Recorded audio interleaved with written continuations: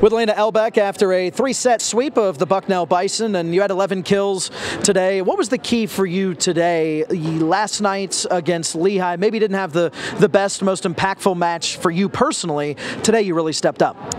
Yeah, I think I started out really well, and then I just kept that through the game and just got a lot of good sets from Olivia, so that was good. When you look at this team and chemistry and coming together today, I think that was shown because you had Bucknell playing you close a couple times, and then you guys were always able to pull back away. That's something we really changed the last few games. I think that we are really coming together as a team, and we know how to push through those last moments in the sets, so that's really exciting.